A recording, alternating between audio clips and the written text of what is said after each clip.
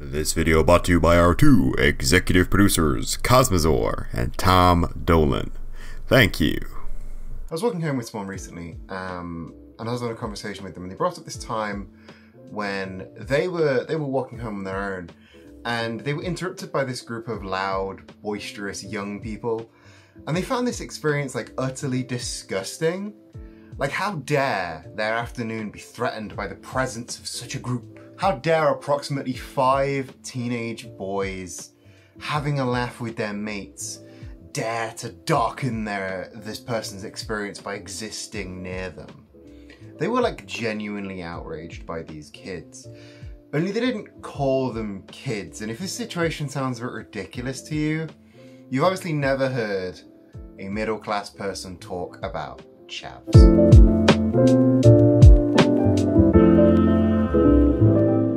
For the uninitiated, the word chav dates back to apparently 1988, where it was used in a Usenet forum post, but for the mainstream parlance, it was used in 2002 in a newspaper to describe young working class people who happened to be wearing tracksuits and gold jewelry, only exclusively in a negative and pejorative manner. In 2003, comedy sketch show Little Britain created a character called Vicky Pollard, who was supposed to be a caricature of chavs, but to the point of parody. However, in 2006, a survey by YouGov suggested that 70% of TV industry professionals believed Vicky Pollard was an accurate portrayal of the white working class. The word has since been solidified into the British lexicon, and its usage has grown not just to mean simply that flavour of white working class person, but any member of the underclass that the speaker wants to demonise for being poor without having to justify themselves. Let me explain. The British upper and working classes, seemingly since forever, have created these fictions about the working class in an effort to justify their position in society and the lack of quality of life of the working class. To quote Johan Hari of The Independent, "It's a strange phenomenon. Individuals consistently act to protect their own privilege and damn the poor, but they do not think about it in such naked terms. Instead, the privileged create subtle myths that suggest the poor are dirty and stupid and lazy, and therefore deserve their poverty." These myths often revolve around words or phrases that make it possible for privileged people to laugh at and hate the poor without needing to admit it out loud or even to themselves that that is what is happening. One of the things about chavs that seems to perturb those that use the word is the loudness and lack of taste of the people that they're deriding. They want the poor to be passive and silent, unseen and miserable. If they develop a value system or a culture that doesn't consist entirely of aspiring to be a middle class person, or God forbid they decide to intrude in middle class spaces in any way, they must be put in their place with this degrading and cruel label. And it isn't just me and Johan that think this way.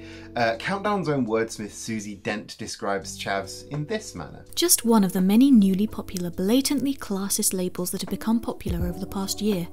Look at Council House Chic, which describes brands like Burberry and Kappa, or the Croydon facelift, where a chav's hair is pulled back so tight it makes the skin taut.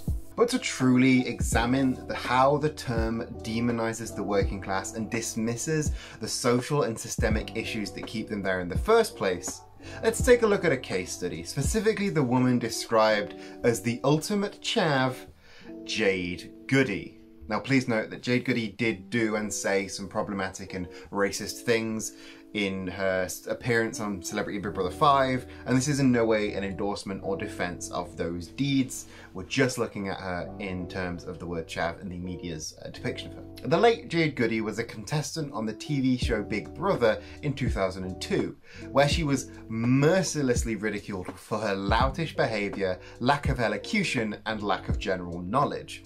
But while she was mercilessly ridiculed time and time again by the media, and even spoke about in a government setting, never once was the reasons behind this behaviour ever examined. Instead, she was made into a sideshow, paraded around on television for the middle class to point and laugh at, while simultaneously generalising every woman below them on the totem pole as exactly as loutish and unrefined as Jade Goody, blaming the fall of society on Jade Goody and women like Jade Goody.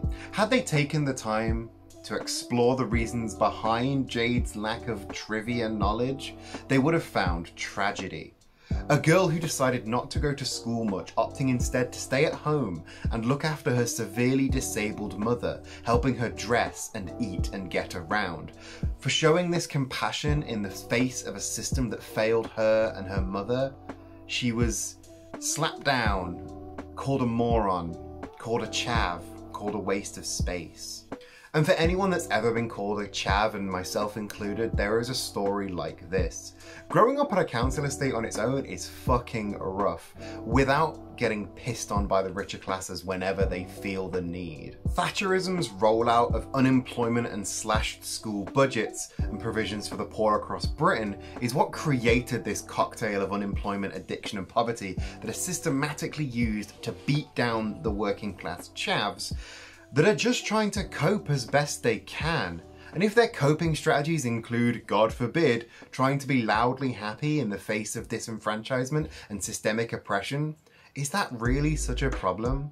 To quote former Labour MP Stephen Pound, "People who use the word don't understand the joy and confidence in display. It is yet another example of class snobbery. What on earth is wrong with a bit of flash, a bit of bling bling? It keeps a lot of jewelers in business." You don't have to dig very deep in the discussion about chavs to find deeply entrenched classism, particularly the idea that the poor are culturally, or maybe even sometimes genetically, deserving of their circumstances. Is it the vast chasm of social inequality, subpar education and housing, and middle-class protectionism that keeps the poor poor? Think again, say the prophets of chav hate. They talk about stupidity, breeding stupidity. One poster on the now defunct message board chavscum.com explains, "They have no shame because they have no brains. It really is as simple as that." It borders on eugenics, genuinely thinking there is simply a genetic sub-race of stupid, crude chavs that will always eat crap and think crap and can be heavily ignored. It's sickening. They've not only convinced themselves that they can get away with demonizing and simply hating the poor by calling them chavs, but they've partially succeeded in turning the working class against each other too. Those that have fallen into the trap of pretending to be civilized, i.e. pretending to be middle class and reserved, they look down on their neighbors for being chavvy because they dare to act in a way that isn't sanctioned by the ruling class.